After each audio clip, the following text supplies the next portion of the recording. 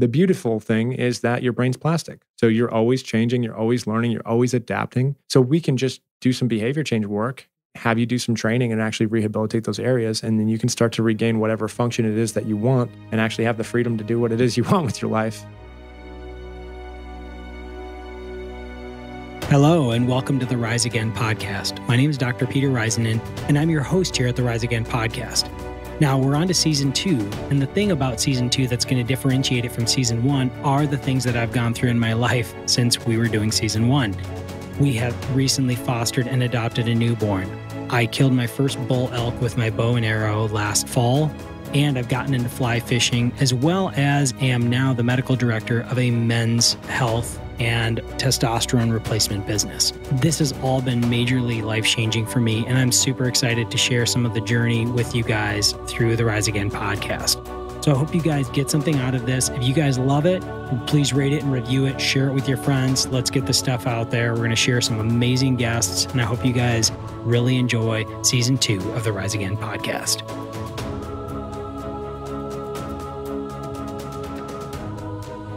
Hey guys, welcome back to the Rise Again podcast. I want to introduce a guest to you guys today. His name is Tony Rhine. Tony is the founder and owner of Tony Rhine NeuroAthletic Training. He's worked in the training and rehab field since 2010 and has worked with a myriad of different populations, from experience with rehab of PTSD, ADD, autism, chronic pain, and other complex issues to training professional athletes in various sports. Tony has extensive experience in taking people from their worst physical state to their best. Tony has worked alongside various doctors, PTs, chiropractors, and other medical professionals as a primary referral to assist them with their most complex patients. In addition to running Tony Rhine NeuroAthletic Training, he's formerly the education advisor for Z Health Education, the leader in neurocentric education for health and fitness professionals. He's a Master Practitioner Candidate with Z Health and has taken over 400 of their hours of coursework for continuing education in the field of applied neurology. You guys are really going to enjoy today's podcast with Tony Rhine. You know, there's a lot of really incredible things that Tony lays out very simply and easy to understand ways for all of us to be able to relate to the issues we have going on in our lives in super simple ways to fix them. Get down in the show notes as well. You're going to be able to find his Instagram on there. I'm going to share some notes for you guys. And I hope you guys have a great time listening to this episode with Mr. Tony Rhine. Oh, man. Yeah, we'll say that quote again. What was that? What was that quote? In the land of the blind, the one-eyed man is king. I love it. That's a little bit of a life philosophy. Right. Yeah. It is. Because I don't have to know everything. I just know a little bit more. And at the very least, that can benefit people, right? You share that a little bit more, and maybe that helps a lot of people out, you know? Yeah. Instead of being so insecure about it. Right. Well, I mean, and the conversations that we had and the one that we had last time, I mean, you know a lot, but you know, it's kind of like the whole Bruce Lee quote of, at first a punch is just a punch. The more you get to know, the punch is everything. It's the, you know, it's the physics behind it. It's the motion, it's the energy, it's the universe. And then after you understand all that, a punch is just a punch. Like you kind of go back to simplicity again, but you got to go in deep to come out. Yeah, it's true. You go to that overanalyzation stage and get all the little details. And then when you think of the punch, you get all of them are just kind of encapsulated in that one thought. Right. It's that one chunk. So yeah, right. I love it, man. So welcome to the podcast, man. Great to have you here. Thanks for having me. I'm excited to be here. When we were out shooting our bows and I found out it was one of your first times being an archer, I was like, I need to get this guy on the podcast because of what you do and the people you help and, you know, just your personality. I think there's a certain type of person that I'm attracted to spending time with, and you're just one of those people. Take us back, man. So you grew up, where was growing up for you? And growing up was Tucson, Arizona. Yeah, so northwest of Tucson. Grew up pretty standard middle-class American upbringing, you know. Went to private school, Catholic school, all like K through 12. Dad was really blue collar. So we weren't on the high end of that. He just worked his butt off to send us to good school. give us a good foundation, that type of thing. He's a farm boy from Pennsylvania. Wow. So like, yeah, his dad owned a mechanic shop. His dad was a desert rat in World War II. That was a mechanic that worked on trucks over in Africa. And they had a mechanic shop and a farm. So he grew up on the farm and in the mechanic shop, just very, very hardworking, blue collar guy. Went to Penn State, did civil engineering, so land surveyor. So I got to grow up with him after having that education. He got a little more just intellectual, I guess, on that side because he went into engineering. And then I grew up on like surveying like construction sites with him. Just being able to get outside and work since I think the first job I went on with him was like 4 or 5 years old. I remember that as a fun part of my upbringing. That work ethic was just kind of always there. Mom and dad, and then a couple brothers. Yeah, 2 older brothers. And then you definitely have to be forced to learn in that environment, right? You either keep your mouth shut so you don't get beat up and you don't get pushed around. And when you keep your mouth shut, you actually pay attention. You learn a lot of things. So you get to soak up everyone else's mistakes and not make them, and then just be ahead of the curve in terms of everyone else. But yeah, all your peer group, you get that advantage if you choose to take advantage of it. So it's amazing. Yeah, I'm the oldest of 8, so on the opposite end where I hope that I wasn't a terrorist to my younger siblings. You know what I mean? It's kind of one of those things where, I mean, I actually went through, there was a time in my life where I really had a lot of remorse over things that I did do to my younger siblings as far as just being a brat, right? You're growing up, you're not thinking about what the long-term impact is. And as I'm going through school and like my counseling programs and stuff like that, I'm like, man, I hope I didn't like scar some of my siblings with some of the ways I was, right? Just name calling and just being a dork, right? Yeah. And so anyways, I ended up writing some of my siblings some letters and just saying like, and then calling them and just really saying, hey, like, I just feel really sad about the way I was when I was younger. I'm just thinking about it now. And how did it impact you? And they were, it didn't impact me as much as you think it would have or whatever else. But yeah, and I kind of feel that way. I mean, you work through it in your late teens, early 20s, and you just kind of go, oh no, I'm like way better for it because of that. Like it makes you more resilient, and actually, like that type of social interaction teaches you how to interact with everyone for the rest of the time. So you understand people are their own individuals, they make their own choices, and like you get to choose to not be bitter and just basically take the meat and spit out the bones. You know what I mean? That's kind of how I've always approached it. And like, honestly, it just toughened me up, made me more resilient. Like I have some thick skin because of that. To be fair, like both my brothers, like their heart was always to teach and help me and make me better. Like anything they did, for the most part, obviously, there's always the occasion of emotional outburst that everyone has. But for the most part, there was always like the standard was high because that's the family standard. Like we perform at this level because that's who we are. And any criticism of any of your actions was because of that, not because they were insecure and wanted to beat you up. It was just, you got to perform better. You got to be better. It'll come back to bite you later if you slack off. You've talked very lovingly about your brothers, and that's really, really special to have that bond. Who would you say is probably the most influential person in your life growing up? Ooh, probably my dad.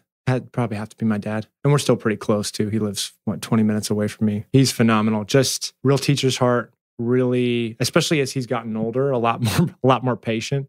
But just some of the values and the principles and like the integrity aspect of things, especially as you get into a bunch of different areas of the world and like you see a guy that doesn't compromise on certain values like work ethic, but also just the way he would treat people, the way he would take care of people. Like I remember I was growing up playing competitive soccer, right? And I had a goalkeeping coach that was from Mexico. And he was a professional player in Mexico, but he had come on some hard times and he was like living out of his van and he was coaching us. And this is like the premier club in Tucson that we were playing for. And we paid a lot of money to play there. But for some reason, that gentleman he fallen on hard times. And I remember that my dad was just such a good guy. I remember he came to our house one time and my dad spotted him like $200 or something, which I would just think of that now if I had kids and they were doing that thing. Like you're going pretty severely out of your way to help somebody there. But just instances of that all throughout his business, the way he ran his business and did everything that he did. The stuff you notice as a kid, you don't think much of it at the time. You're just like, oh, okay, like whatever. And you look back and you start to see some of the way you operate under pressure and you go, oh shoot, I got that from him. Like I can't even take credit for it. I'm like, I got that from him. Powerful learning. Yeah. What do you see in your life? And you're a super humble guy. I don't expect you to like stand on a soapbox and say, I got this from my dad. These are all the positive things. But what are some of the things you feel like you picked up from your dad? I would say, like I said, integrity, like the values in terms of like how you treat people all the time. You certainly got that. Particularly like as I've gotten more, like the last 6 months, I told you, I've been doing a lot of market research, been more on the Instagram to just try to up some awareness of some of the things that I'm speaking about. And as you talk to people, it's funny, I just treat people the way I would treat them in real life on the internet. Not everyone's that way, clearly, if you've been on any social media platform in any regard, but like just, I don't ignore people. I address people respectfully in every regard. And like that that's just a habit. Like that's a habit based on my environment, and that's not everyone else's habit. So you start to see that stuff come out. As petty as the internet might be, as much as that's not a measure of anything legitimate, in my opinion, it's one of those things where I'm like, I can't help it. It's just who I am. And in any learning environment, whether it's jujitsu or like even when we're out shooting bows, you see some of those eagerness to learn, like all that stuff starts to come out in any environment where there's no ego, there's no, I use the word ego when we've talked about that, but it's more of a martial artist like reference. But there's no insecurity of going into any environment and being willing to fail and capable of learning. Like, yeah, I remember a lot of times when my dad would push me out of my comfort zone, and that's the only way you grow. And now that's just such a normal environment where if Adam invites me to go bow shooting and I've only shot a bow once and it was 8 months before, I'm still like, yeah, man, I'll totally go and we'll figure it out on the fly. Totally, yeah. That's pretty unique. I think most people are, I would say, if you look at most people, they're not doing too many things that are outside their comfort zone. I don't know. It's kind of interesting how I was talking to someone recently. They're like, we just learn all through school. We're expected to learn. And then we graduate. And then people just kind of either go to college or else and then after college, they just kind of do their thing and they like don't grow anymore. Mm-hmm. And I was like, yeah, really? Started to think about it a little bit. And I was like, I suppose you could get away with that to a certain degree, but that would be a really like boring way to live life. What I think particularly the way I approach school, because I learned before I went to school, like I had my older brothers. I told you the reason I skipped a grade is because my middle brother would come home from second or third grade or whatever, and he would teach me my times tables when I was like 3 or 4. Which is crazy. But I didn't know any different. That was just my frame of reference, right? For me, learning was never associated with school per se. And then when I would get into school and we would do like standardized testing, I would get frustrated with standardized tests because I'm like, there's no context here. Like you want one answer out of these 4, but like, what about these 4 possibilities? And I would start thinking it through and it would just frustrate me and I put an answer down and move on. It was always interesting to me because I always felt school was more about like the result of the test taking instead of about learning. And you would get different vibes from different teachers. Like there were people that genuinely wanted you to learn and they would teach a certain way, but like that whole process, even in like a higher end private school, it was interesting to me. I always had an interesting view of that, particularly as you get through college and other things as well. So I know some people actually that are very close to me that didn't finish whatever college program they even started. It's just because it didn't interest them. It wasn't like, and it almost like didn't meet their requirements for what they expected from education. Almost to a certain degree, right? I have some people actually who are really close to me who were just like, forget this. And they're off doing way more and way cooler things than people who finish, whatever, doctorate, master's degree programs to have a diploma hanging on the wall saying that they can do X, Y, and Z. There's people out there that are doing incredible things. And, so you went to K through 12 in the private school. And then what did you end up doing beyond that? So I went to University of Arizona. I started as pre-med, like physiology major. And as I was getting through that, wanted to be a doctor. And just my exposure to that field generally, and thankfully I had some good people around me that kind of like forced me to do like some internships and some rotations and go shadow some doctors and stuff. And the more I did that in 2 regards, part of the reactive approach, and maybe it was because of one of my shadowing experiences within it was in a withdrawal clinic. We're dealing with a lot of people coming down from a lot of drug usage and things like that. It felt like there wasn't a lot to do to help them. Like we were just kind of hanging out doing assessments and not really doing anything impactful. And between a couple other shadowing experiences, that was pretty much the case. And then the more I looked at what I wanted out of life, so I graduated just when I turned 17. My parents were going through a divorce my whole senior year. Oh, so understanding, that's brutal. So understanding that dynamic and knowing like, hey man, like I really, really don't want that for myself. And then starting to associate some of what I saw with doctors' lives literally and going like, hey, there's a pretty high divorce rate in this community. Huge. Yeah, there's a pretty high sense of dissatisfaction in people's lives in that community. And I go, just fortunate enough to have a little bit of a decent head on my shoulders to go like, hey, like I kind of see the writing on the wall here. Like, I don't really want to go that route. And then when I started to turn away from that route, I kind of knew, I was like, hey, what's the point of going to school? If you're not going to be a doctor, lawyer, or engineer, I was like, I don't really see a whole lot of, credibility in a degree. It doesn't really do a lot for me. Especially when you got a head on your shoulders. I think in the day and age where you can learn what you want to learn. So you can apply yourself and just pick up whatever you want. It's incredible. What did you actually see? So when you talked about your mom and dad's situation, dad was working a ton, or what did you feel like the situation was? Not to unpack that, but what did you see from that you were like, I don't want to apply that to my life? Yeah, dad was definitely working a ton. He was working from home at the time though. So he was always kind of there, but available, but he was wrapped up in his work quite a bit. Mom had some other issues where, there was just a disconnect that probably started very early on for them. That started to manifest itself later on. Particularly, I think that driving factor in me was more to go, hey, how do you start this thing off right? If it's marriage as a goal and I want to have a good family, how do you build that foundation from step one without having to go back and fix things that you broke or start on a faulty foundation? Like, how do you just set that stuff up properly from day one? So that was probably more the incentive that was created by that. And knowing like they both had their issues and their responsibilities in it, and it went the way it did. So yeah, you love them both. And that's, it's not to unpack that and to say anything negative about anybody. The main thing I was thinking is I wanted to actually kind of relate it to, like you mentioned, with the doctors that I was working with. So in my third and fourth year of college, I was working with a pediatric surgery practice. I was doing research with them and shadowing them a ton. And just, it was kind of like, it was a little bit of everything. A dude tagging along on your elbow, kind of like everywhere you went. So the surgeons would always mention to me, I had a couple that were really influential in my life, and still in touch with them today. And they would tell me a lot, like, why don't you do something where you can just like, you can have a life, like anesthesia, or like, they would always try to talk me out of the surgery route. And it was interesting because spending time with the surgeons and in their offices, like I would go to the office sometimes and I would ask the office manager, so-and-so, are they here? And he's like, and I would find out from people in the office that, oh, he makes it home. He's probably home maybe 4 or 5 days out of the month. And he's pretty much sleeping the whole day he's home. And that's the reason, like, their marriage is on the rocks. And what ended up happening for me too is, so I told you about it because you are such a specialist with the head and the vestibular system and functional neurology that I was relaying to you that story of the traumatic brain injury, right? Well, that TBI was the best thing that ever happened to me because it set me back and made me think. During my recovery on my bike ride across the country, I was thinking about what I wanted for my life. Instead of like, what did I want people to see me as in my life? Yeah. I thought about what I wanted from life. What did I want to contribute to life? Not what did I want other people to see me as?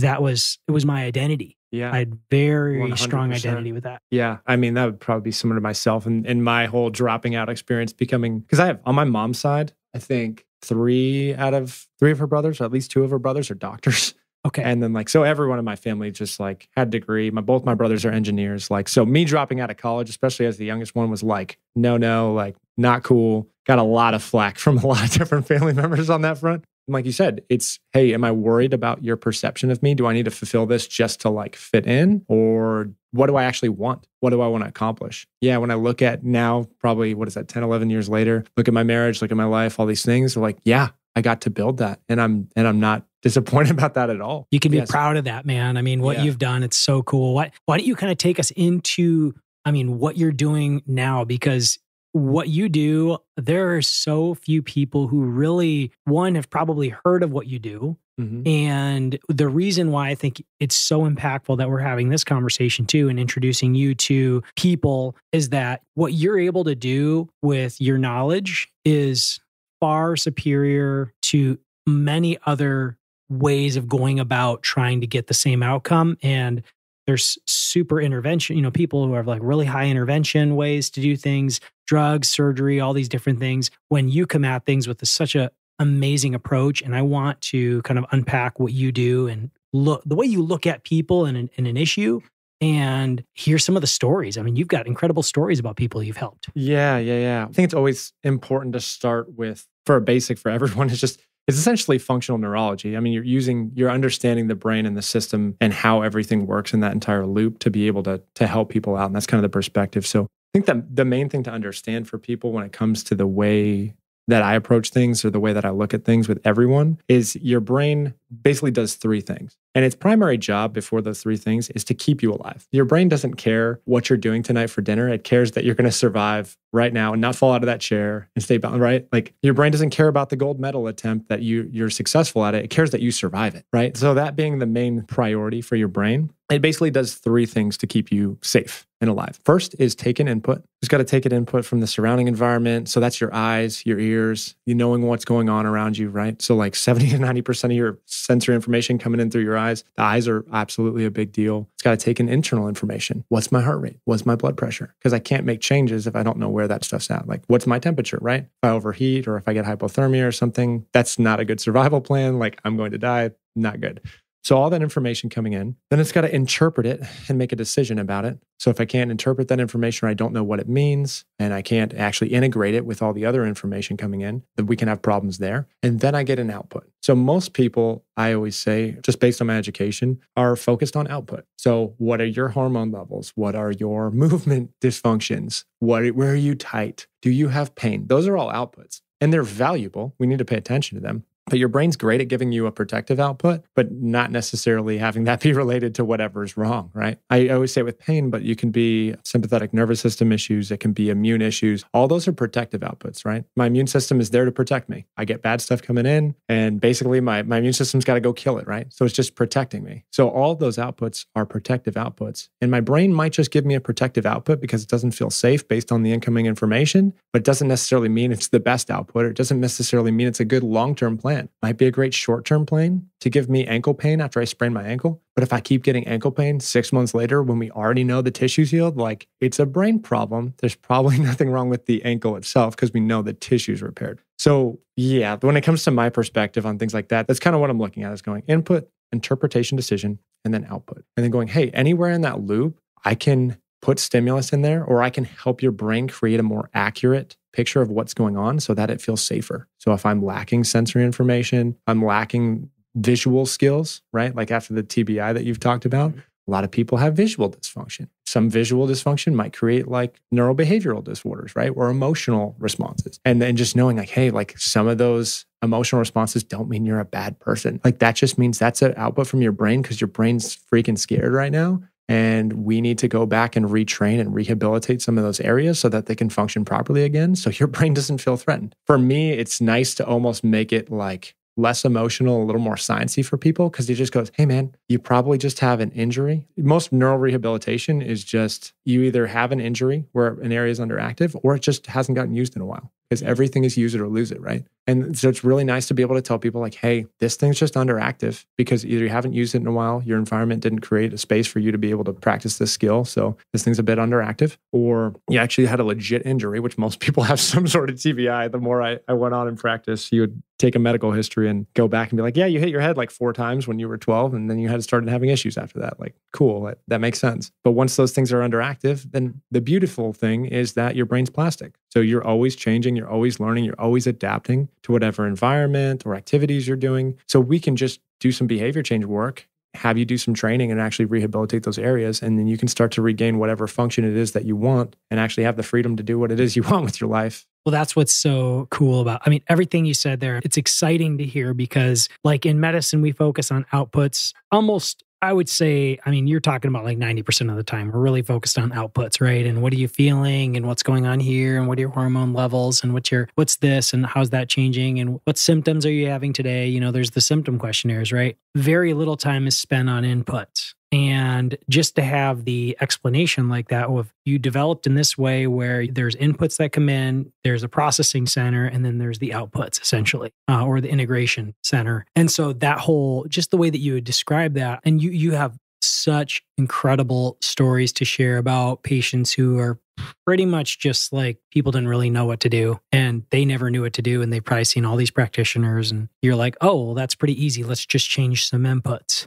And all of a sudden everything works different. Will you share a couple of those stories? Particularly thought of a couple interesting ones, and they're fun because they just kind of come to your mind and you kind of forget how intense situations are for people. Because for me, again, this perspective always just creates a like, oh, that's not that big of a deal. But for people that have been living with issues for 15, 20 years, like they're kind of at the end of their rope, right? Yeah, you're not calloused about it or whatever else. You're coming across as you're a very sensitive individual. It's just like, you kind of laugh because it's kind of like, oh, awesome. Like, let's get started. Like, I can help you with it. Exactly. Yeah. It's just that part of the reason that we've talked about me speaking up lately is because there's a bit of frustration of like, dude, it's been 20 years and like, no one's helped you with this. Like, come on. Like, seriously?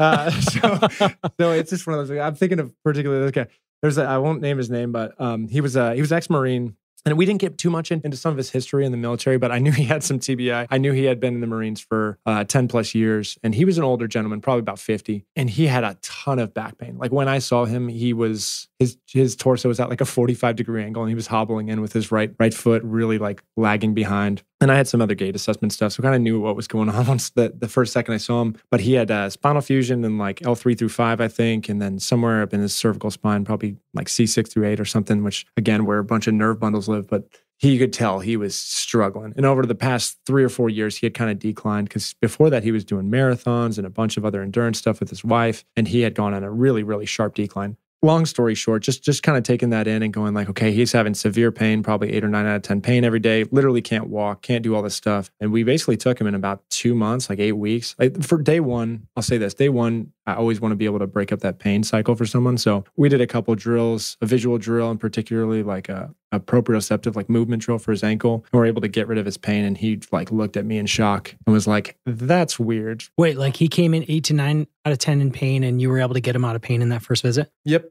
And the way pain works, like that's not necessarily going to stick, but I need to show his brain like, hey, it's possible to not feel that. Yes. To get rid of that was neurotag. A loop he was in too, right? That pain loop? Yeah, it's a neurotag is the way they describe it, where a bunch, like there's not an actual pain center in the brain. The way it is it's just like everyone has a unique little tag, like a snowflake. And basically it's just a lighting up of all these different brain areas at certain activations and a certain time. So we call it a neurotag. And so basically, I'm like, okay, I have to break up that neurotag for him. I have to get that pattern to shift. And so, yeah, you give him some different stimulus. Like I said, change the input and I change the output, right? So give him some better information, make his eyes move better. I knew he had some TBI stuff going on. So we did some visual rehab, oculomotor stuff, which is just eye movement drills. And then, yeah, did some ankle movement stuff. And like, he was like, oh my gosh. And he could walk normal. He's like walking upright when he left. So again, for someone, that's a huge deal, right? And that's a huge deal. Everyone loves their neurotransmitter, like dopamine type talk these days. Like that's a big dopamine hit. So that guy knows like, hey, this is possible. And you kind of instill this hope in someone that you really can't take away now. Because you kind of opened they're no longer looking through the keyhole. You kind of open the door for them and they're like, oh my gosh, this is amazing.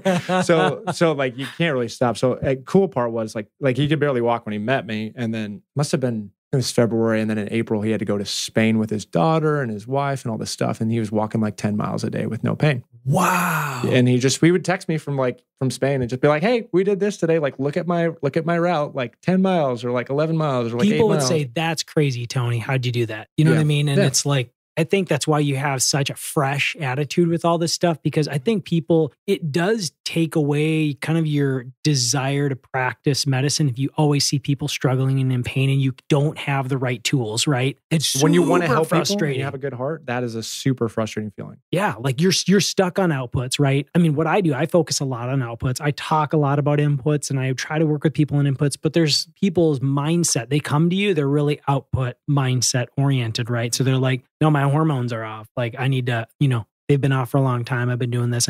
But back to being able to just, your attitude about it is so fresh and so alive and so like inspiring that it's like, if people were exposed to some of this inspiration, I feel like, and what you can help them with, I mean, this is phenomenal. So, yeah. And then one of my main mentors, Dr. Cobb at Z Health, who basically did a bunch of my education in this, one of the first things he shared about neurology is it's the science of hope. And I stick with that. Like the more I've gone through this, I'm like, oh yeah, that's the truth. Because you literally are, when you share people, like actual accurate information with people, they go, like it's super hopeful because they realize all the possibilities that are available and they don't have to be constricted to whatever diagnosis they may or may not have gotten or whatever very, very limited thinking that's very linear.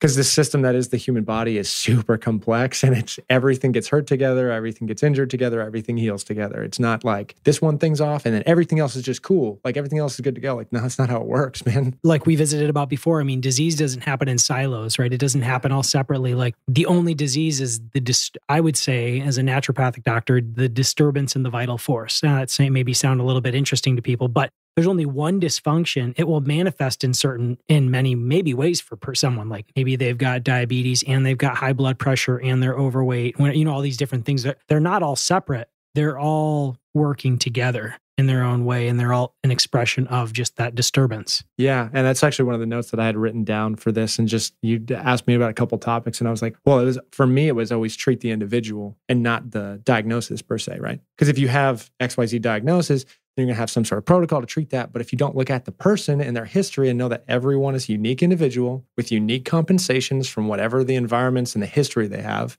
then you're going to miss the target. You can't help it. Like, you might get some stuff right, and like you'll see people get better somewhat from some like treatments and different modalities, but you don't actually look at the individual and help them become better with their dysfunction, you're going to miss it. You're just going to be stuck in this like diagnosis and treatment box, and it's super linear, and you miss a lot, right? Frustrating, as we said, super frustrating. Mm-hmm. One of the things I wanted to bring up real quick, because you just kind of blew my mind with it, was when we were visiting last, and I was telling you about my CrossFit, my overhead squats and stuff like that. I was like, hey, these are super tough because I can't get my arms far enough back. And, and then I always feel like things are off. You were like, well, it's really hard for me to hear that you have a problem like that and not to just tell you how to fix it, or like give you one solution, one input, right? And so you had me doing what you called pencil push-ups. It was a stark difference between my pre-flexion and post-pencil push-up flexion. It was unbelievable, the change in that. That to me really instantly just hammered home what I had remembered from school and what you're saying, which is like, you change one small input, you get a massive change in output. And you know what? I didn't stretch. I didn't do anything different. All these output things that people think about. We were sitting down for 2 hours, basically. Right. And then you just stood up and just tested, right? Yeah. Mm-hmm. That was just mind-blowing. Yeah. Yeah, and I think that's the fun part about it is there's an element of work to all this, right? Plasticity doesn't happen overnight. Like there's some load that needs to happen in order to make changes. But also, it's really cool how quick the system can change too. Like, I think that's the fun part about it, is going like, it doesn't have to be this like 6-month treatment cycle and we're really grinding away at it. It's just like, no, like if you're missing this one little thing and I just put it back into place, like that's it. It's the old analogy of the carpenter that comes over to fix the guy's creaking wood floors, right? And it's just like, okay, he just walks over the wood floor a little bit. He's starting to feel where the creak is. And then he puts one nail in it, fixes the problem, charges the guy $500. And the guy's like, why are you charging me $500? And he's like, well, you paid me for the 20 years of experience of knowing where to put the nail, not necessarily the amount of work that I did, right? Right. It's that whole concept of like that story of like, hey, like I don't have to put 20 nails in you. I'm like, it's just this one thing, right? You told me like, you're like, hey, I had a trochlear lesion when I had my TBI. I'm like, okay, so let's work on your trochlear nerve. Like, you literally just told me what to do, and that's it. And it's simple, especially with the pathways. I wish I would have had you around. It's interesting. Obviously, I feel like everything happens for a reason, the learning and all that, and everything in life. Imagine having had you around post TBI when I was seeing PT and I didn't do any OT. I did a lot of speech and language pathology. There was a lot of memory tactics. There was a lot of different things going on there, but I really appreciate your knowledge and, your knowledge of the brain. It takes me back to neurophysiology and neuroanatomy and all that, but I don't even need to know any of that because I just visit with you and I'm like, just tell me what's going on, Tony. And it was interesting how you talked about the development of the brain. And what would be so probably enlightening for a lot of people too, is just the development of the brain and why these inputs and what are the various inputs that you're usually working on and why are they so effective in having such drastic outputs? If you look at something, we call it the neural hierarchy. I'd have to look at what they actually call it in literature. But if you're looking at the way your brain creates safety for you, you're thinking like my visual system, my vestibular system, and then my proprioceptive system. We kind of have this hierarchy. Break those down. What do those mean for people? Yeah. So your visual system is obviously your eyes, their ability to move. Again, if I'm walking down the street and I'm just going for a walk and then I see two figures that are coming up upon me, one of them's a short one of them's a tall one, and you're kind of like analyzing all this information, right? And okay, there's a leash and that looks like a dog. And like, okay, that's a person. You're using your visual system to actually like extrapolate like, hey, based on previous patterns, based on pattern recognition, I've seen this before. Is it a friendly dog? Is it a mean dog? Does it look like a big dog? Is it a German Shepherd? Is it a little pit bull? Is it a little poodle? Like whatever. Hopefully it's not a tiger, right? And based on that, you're going like, oh, should I go to the other side of the street? Should I stay on this side? Should I just like increase my distance around these people? And all those things. So like you're constantly doing this pattern recognition prediction cycle in your brain. And the eyes are the quickest way to do that. I don't want to feel the tiger bite me on my skin and go, hey, that input's scary. Like I shouldn't. Like I want to see the tiger and go like, hey, let's get in the car and like drive away.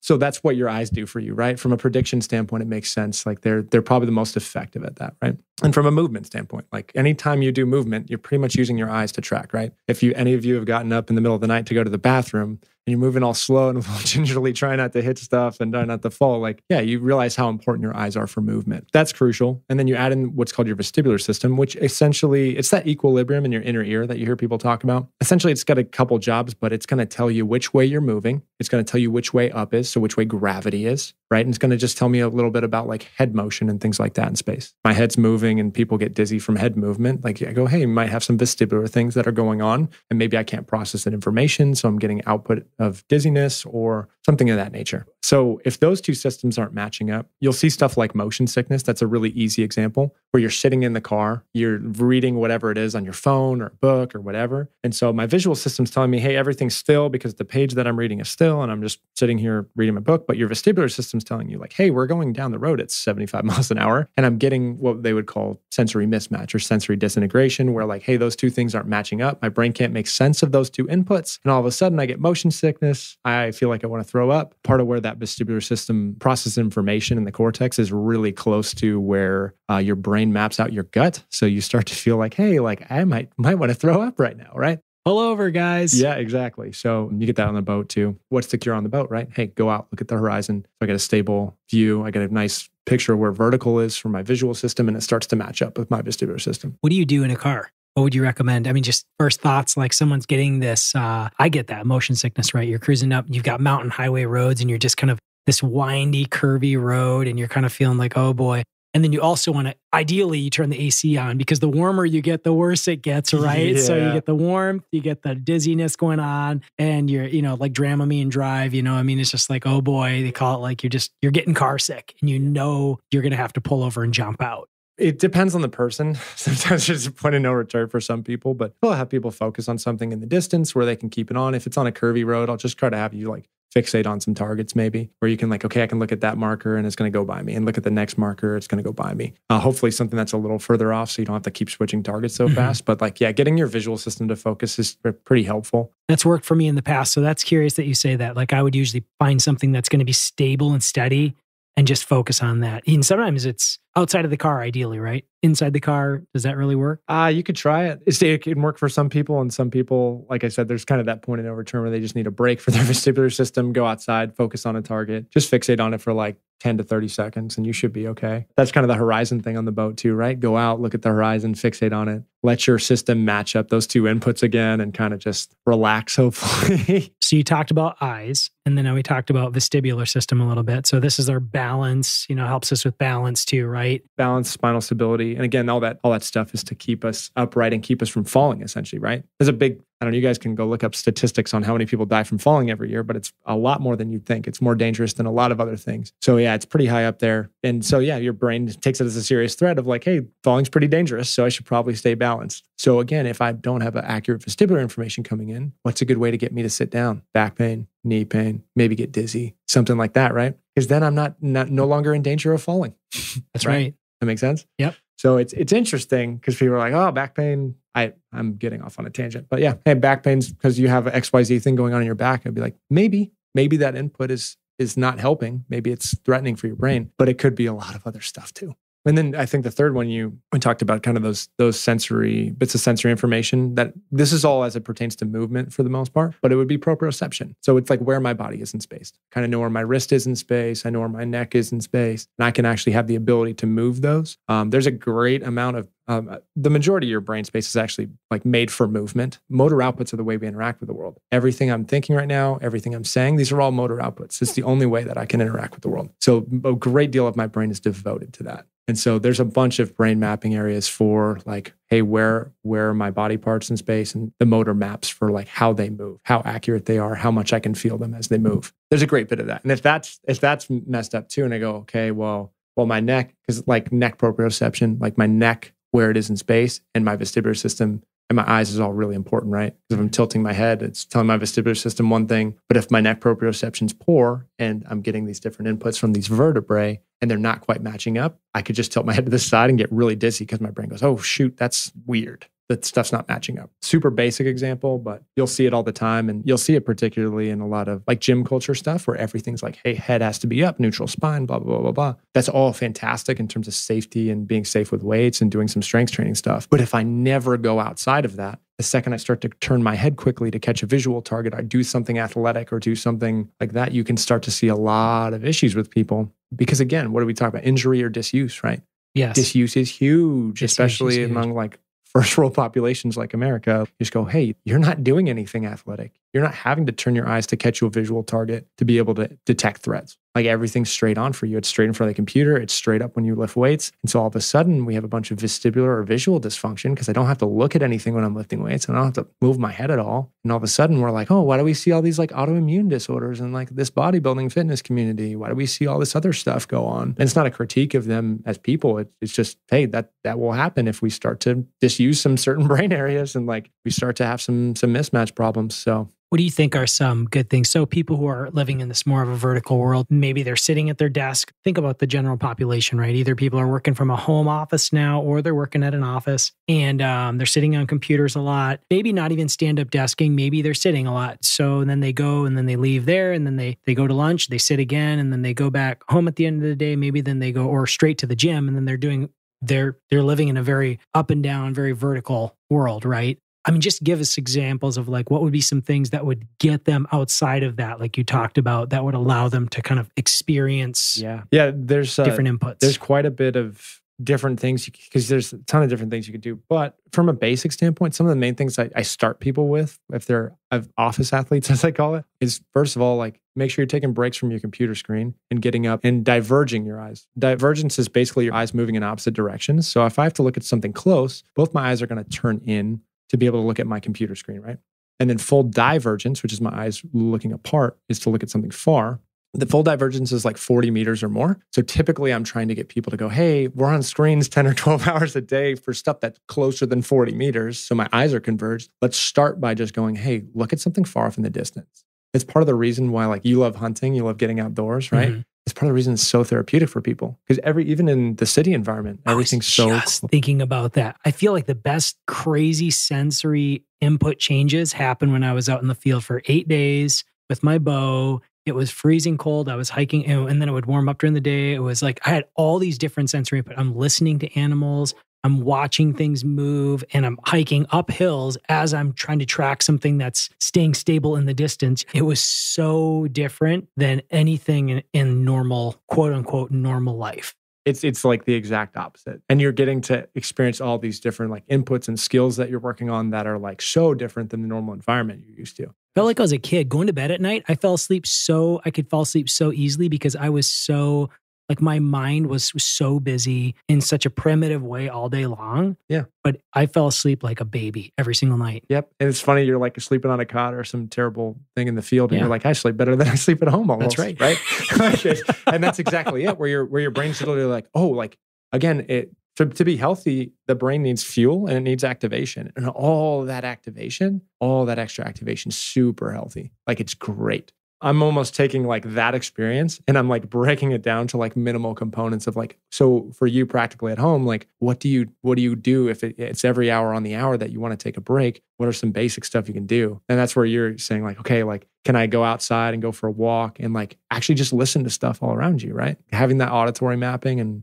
being able to go like, there's a bird there, there's a bird there. Am I right? Oh, that was a little off on that one. Okay. Like being able to actually go out and do what we call tonotonic mapping with your auditory system. Like I said, diverging your eyes, getting your eyes to move. So like I'll do similar drills that I did with yourself where like I'll take a pen and look at the pen tip and we'll do like just a circle with it around your face like 3 or 4 times and just track that pen tip again. Just getting my eyes out of that kind of very isometric, like static place. If I had you hold a bicep curl for 8 hours a day, you wouldn't suddenly look at me after a week and be like, man, this is weird why my like elbow won't straighten out well or like fully flex well. Like you wouldn't be surprised by that. But then all of a sudden, like we're sitting with like static eyes on the screen basically for, like I said, 10, 12 hours a day, I think is pretty much average these days. And you go, okay, like, yeah, that's going to create some dysfunction, particularly over long stretches of time, like years. Yeah. And that's where you start to see a lot of different outputs happen that are just protective outputs of your brain. So it's really interesting. Wow. You're a very fit guy. You take care of yourself. What are the things that you like to do for fitness? For fitness, I still enjoy the heck out of weight training. So I definitely do that. I do jujitsu usually 3 to 4 days a week at least. So martial arts has been really, really good, especially with some of the pain rehab that I've been through. I used to play pretty competitive soccer, so a lot of semi-pro soccer. So I still play soccer once or twice a week. Get out there and try to run at least 8 to 10 miles, which is really great. Yeah, I'll go shooting and hunting with the boys, just all that stuff, So fun, man. Will you tell me about the jujitsu piece of it? It's kind of caught on and it's kind of become more of a vogue thing to be talked about. I mean, obviously there's some big influencers that are practicing it, who are talking about it. You have people like Joe Rogan and some of them who talk about jujitsu, I think. Or bring on people like, what is it about jujitsu that is captivating people and also transforming fitness for people? This is more philosophical. It's okay. And a little bit of sciencey. So now that you guys know kind of some of my science philosophy stuff, it's helpful on a couple levels. I think 1, 2, if we talk about the brain being primary job being survival first over everything, being able to protect yourself, super useful skill to reduce threat for your nervous system. You're like, hey, I feel more confident. I feel more comfortable as a man just being able to no, I can handle myself if anything were to happen in an altercation. Not that jujitsu is a silver bullet. I do work a lot in combatives and other violent activities, and jujitsu is not a silver bullet, but just having that experience and experiencing that every day, there's an element of pattern recognition there that for someone who isn't trained versus someone who is trained, that person who is trained is a heck of a lot more comfortable being in tight spaces, having a lot of pressure on them, being uncomfortable, it's normal to them. So from a survival standpoint, I think there's an element of that's very, very useful and healthy for people. From a brain standpoint, there's a lot of different things I know that help me. But again, it would just be more in terms of I think about predictive autonomics and things like, I used the example with you about the insular cortex last time we talked, where I go, hey, if I'm riding a bike and I'm riding normally on a flat surface and then I see a hill, my brain has to go, hey, you know what? That hill is going to be harder than what we're normally doing. We might have to increase heart rate, blood pressure, all this other stuff. So in terms of what we call sympathetics, which are all those kind of autonomic functions we need to maintain homeostasis, your brain has to do that predictively. Well, when I go in and I essentially fight people, it's not an actual fight, but when I go wrestle with people and get put in really uncomfortable situations, that all of a sudden becomes more predictable to me. And now I actually understand what that's actually threatening. That guy's going to break my shoulder. That guy's going to choke me and make me pass out. That's actually threatening. Your little work tiff or your little email you got from a client is not that threatening anymore. It's not that big a deal. So your brain actually has this context for what I call predictive autonomics, but what I just say for pressure generally to go hey, so that's a big deal. This thing's not a big deal anymore. It gives you some perspective. When you're talking about that specifically, we talk about people being stressed all day long in their different environments. That's a pretty big deal. I mean, people get an email that sets off, their sympathetic nervous system, and then their, cortisol spikes. And I've had patients come to me who have high cortisol pretty much around the clock, and then they develop cortisol resistance, and then cortisol doesn't really do what it needs to do anymore. And then they either need to go on a really depressive period of time where they're just pretty much withdrawing from all the stimuli, which that's pretty depressing if you're used to getting stimulated with cortisol all the time. Or else prescribe more cortisol, which it works short term and it's not a good long-term outcome, because then they gain weight, then everything else starts to get thrown off. Hormones interact with other hormones. So you can see how I would say changing inputs, what you're talking about is really the ultimate in terms of helping people. Outputs aren't the ultimate. Input is the ultimate. They're a byproduct. Yeah. They absolutely are a byproduct. And that's what's so attractive about what you do, is that you are absolutely talk about inputs, talking about them, changing them for people. You and I, when we sat down, I'm thinking to myself, there's X number of inputs. You're there's thousands of inputs. If something doesn't work, you kind of laugh and go, great, let's move on to the next one. Let's try the next one. And then you'll find one that works. Yeah. Well, if you think about the entire system, from I have receptors in my skin and my muscle spindles and all this other stuff, to peripheral nerves that travel along that. And those peripheral nerves have nerves that innervate them, and they have capillaries that send blood to them. And then that goes to the spinal cord. And then that goes to this brain area, you can pick any part along that chain and just go, hey, let's change some input there. Because maybe that's where I'm having a problem. Maybe I'm having a problem in a receptor level. Maybe my receptors in my foot just aren't working right. I did that with the guy that had back pain that went and walked Spain 10 miles a day. One day we couldn't get his pain to change because he was just having a rough one. And I literally went back and fixed the sensation in his feet. He couldn't feel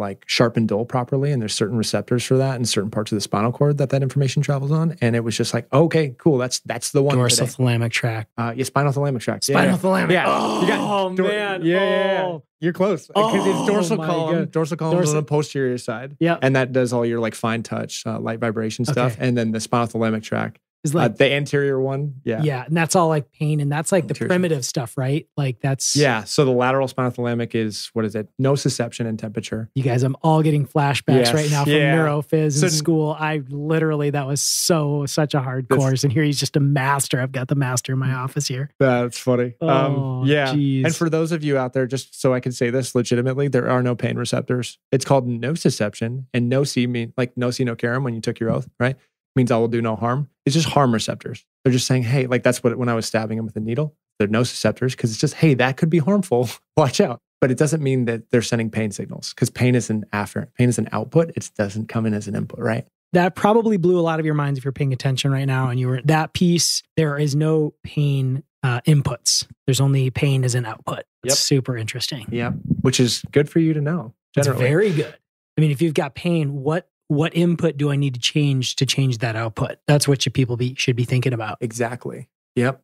And I think pain, and then I always like to have people, because I care, again, based on my background, it's actually good that we touched on the whole divorce, family thing earlier, because part of this for me, I always think of family interactions and go hey, your lack of patience or your frustration or your emotional output, your emotions are a motor output. Motion is in the word emotion. So it's a motor output. Going hey, why am I getting that motor output? Did I eat enough? Have I just spent 10 hours in front of a computer and I'm a little frustrated, or is it something at work or whatever? And going hey, maybe I need to change that output so that I have better interactions with my kids or my spouse or whatever it might be. So I always think that's interesting because my wife and I have really good communication about this. We're hey, I'm low on fuel right now. Or hey, this XYZ thing, I'm feeling like this right now. So that we know, hey, output's not great right now. Let's adjust the outputs. And then if we have to have a serious conversation about something, or if we need to connect, then we do that after. But then we can always address, okay, your outputs aren't optimal right now. Hey, let's fix that together. Let's do that together. This is a super practical thing that anybody could do with the people around them. Oftentimes, I know there's been times for me where I know I need to eat something and I know I've been frazzled because maybe I had a second cup of coffee, a big cup of coffee or something like that. And I'm I know my sympathetics are in overdrive. I'm low on fuel and something stressful kind of happened. And I'm and I forget to tell my wife that exact thing. I just need to eat something first and then let's have a conversation. Instead, I say something and I was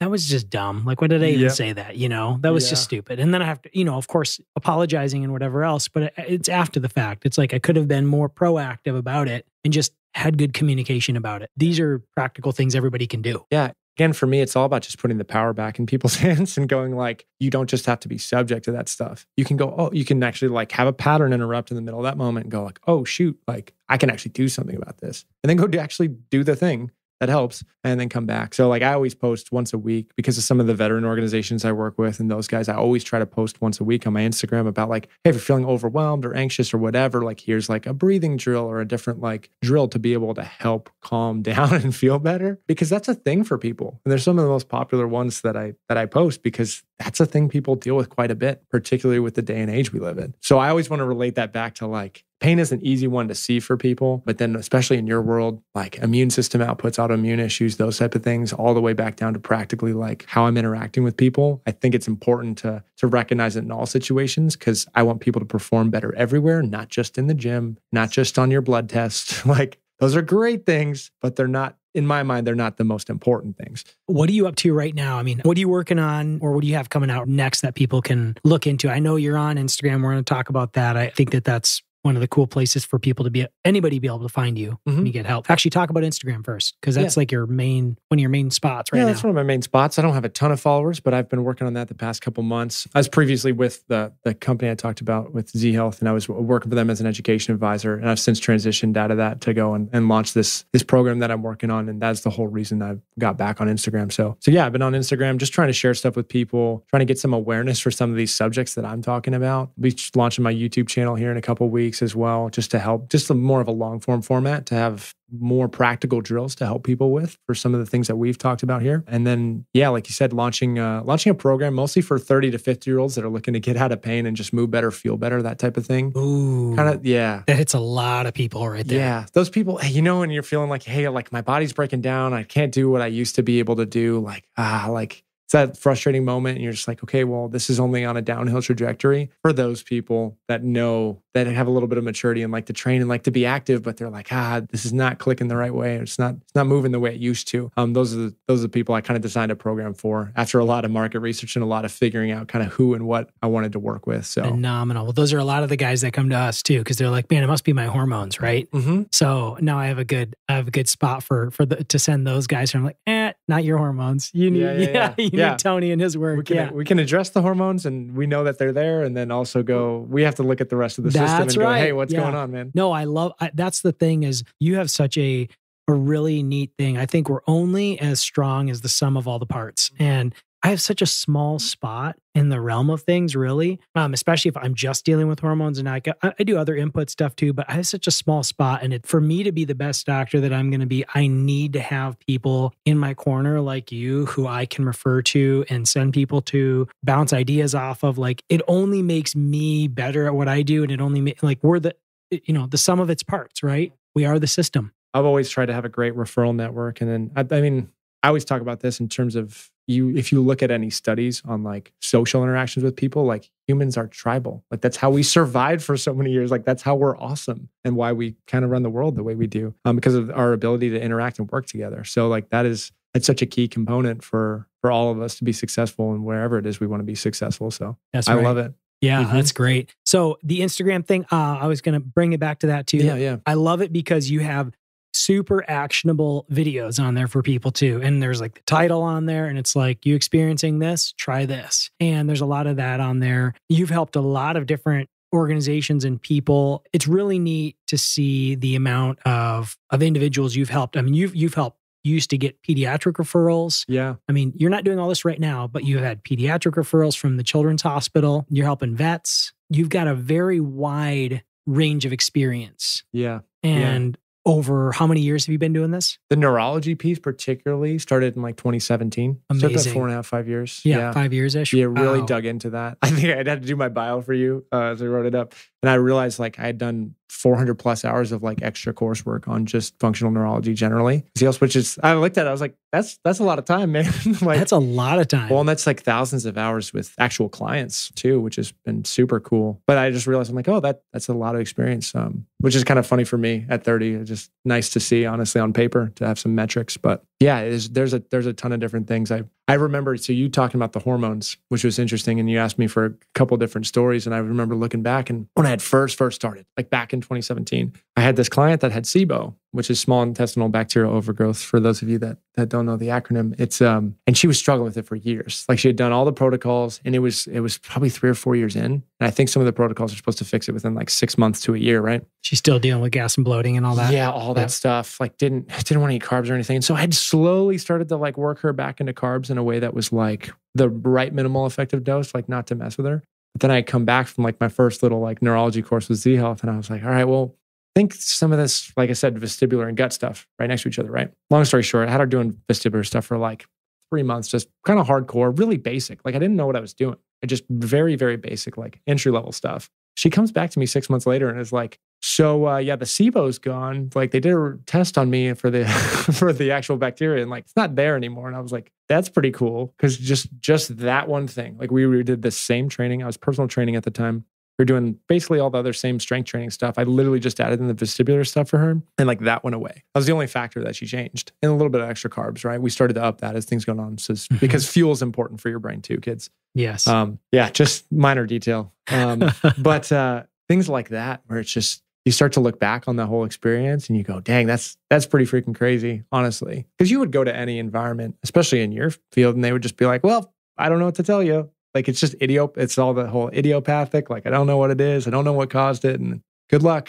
And I'm like, all right, well, let's figure that out though. You know what I mean? So it's fun to look back on some of those things and go, that's pretty crazy. Yeah. That's pretty amazing. We actually had one teacher who really worked on vagus nerve stuff in school, which was really, really cool. Vagus stimulation, stuff like that, just naturally, with gargling and all kinds of different activities. Super cool stuff. We had some really neat out there, what we considered at the time, more out there lectures, and we loved it. We went to school as naturopathic doctors to be more holistic and to think, we all thought a little bit more open-minded than, your standard allopathic education, which no throwing stones at allopathy. I love it. Helps a lot of people. We wanted to do things differently. And so this was cool because we had teachers like you come in and give us educational seminars over weekends and stuff about what you're doing and helping people. It's just awesome. How can people find you on Instagram? Yeah, go to tony.j.ryan. If you type in Tony Rhine, it'll pretty much come up. Yeah, you can find me on Instagram. I have a little calendar link there for the program that I mentioned too, for that 30 to 50-year-old population. If you guys are dealing with pain or you're dealing with any other issues and you feel like things are breaking down, you can just do a quick little consult with me. I can see if you're right for the program. Just make sure it's a good fit for you. But yeah, and then look for the YouTube channel to be coming out here pretty quick in the next 2 to 3 weeks. It might be up right now by the time this launches, right? It will be, yeah.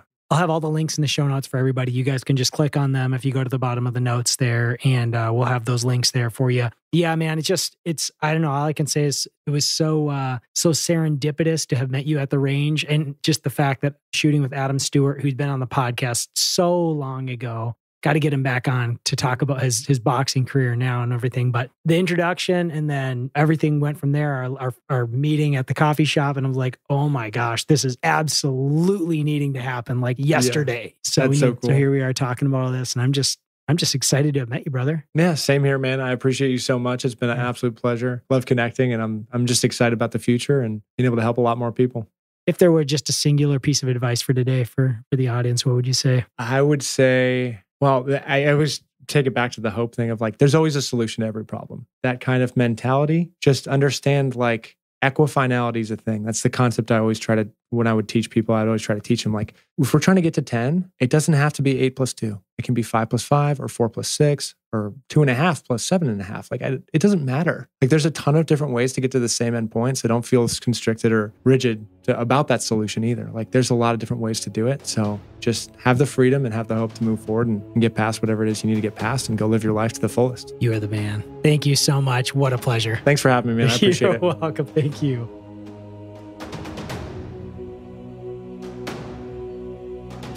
Hey, thanks for listening to the Rise Again podcast. Great episode, hey?